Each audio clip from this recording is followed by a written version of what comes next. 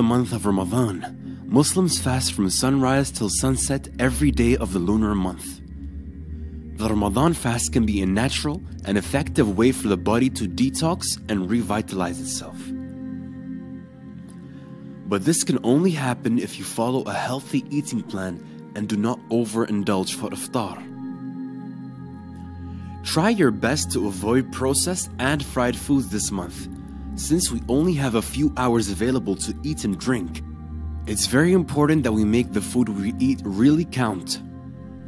Stay hydrated by drinking plenty of water and avoid things that contain caffeine, which will dehydrate your body and make you feel very thirsty during the fasting hours.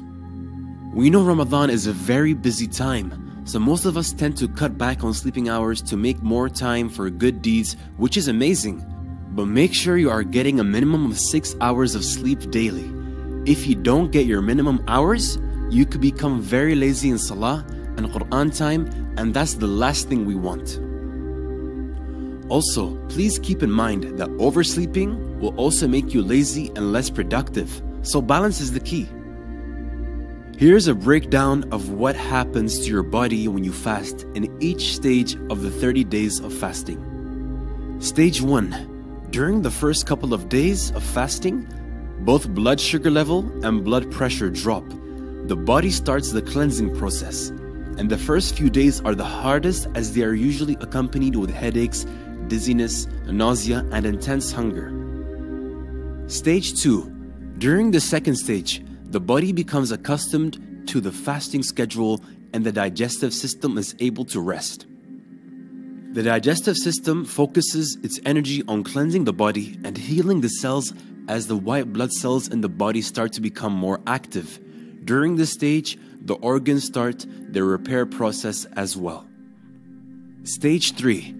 By the third stage, energy levels will have increased, your mind is able to concentrate better, and an overall feeling of wellness overtakes you. During fasting, the body's healing process becomes a lot more efficient, and so the body repairs any damaged cells during this stage. During this stage, the colon, liver, kidney, lungs, and skin are detoxing by eliminating toxins. Stage 4. During the last 10 days of fasting in Ramadan, the body has become accustomed to the fasting process. Your body becomes more energetic and you experience improved memory and concentration.